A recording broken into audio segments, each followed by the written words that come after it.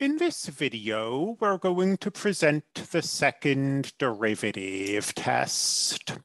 I'm actually not a big fan of the second derivative test, but it's pretty classic material.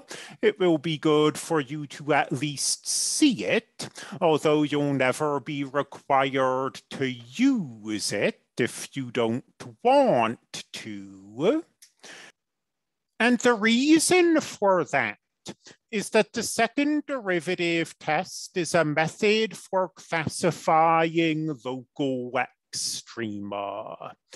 And we already have a method for classifying local extrema, namely the first derivative test. So on tests and stuff, you're certainly going to have to classify local extrema, but I'm never going to tell you which test to use. The first derivative test or the second derivative test, whichever one you prefer. Although actually the second derivative test is slightly more limited than the first derivative test. The first derivative test works for any critical value. So it works when the derivative is 0, and it works when the derivative doesn't exist. For the second derivative test, we need the derivative to equal 0. So say we have a critical value where the derivative equals 0, and say further that the second derivative exists. Then if the second derivative is positive, this critical value is a local min. If the second derivative is negative, this critical value is a local max. If this derivative equals 0, the second derivative test fails and we don't get any useful information.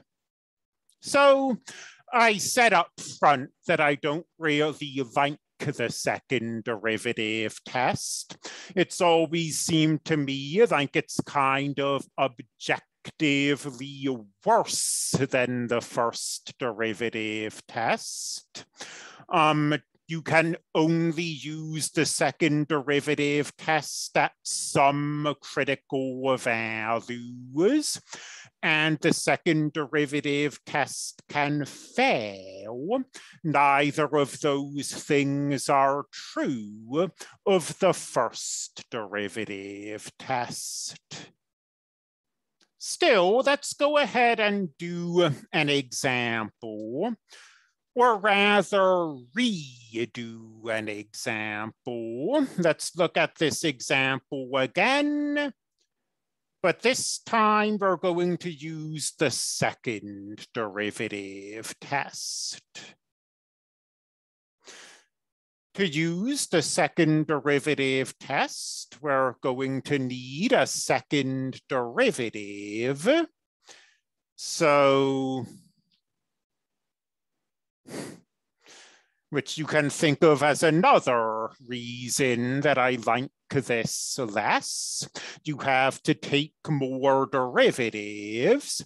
In this case, though, taking the second derivative of this isn't hard.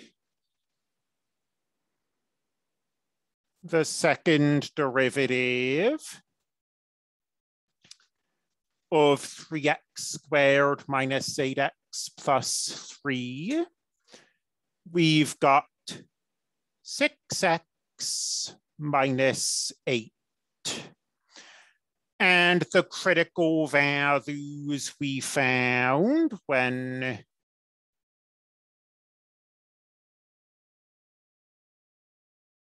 we did this example last time were these.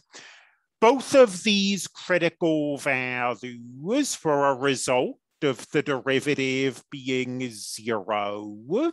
So we can attempt the second derivative test. I say attempt because the second derivative test can fail if the derivative happens to be 0. That didn't happen here, though. We classify this as a local max because this is negative. This as a local min because this is positive. And of course, that's precisely what we got when we used the first derivative test.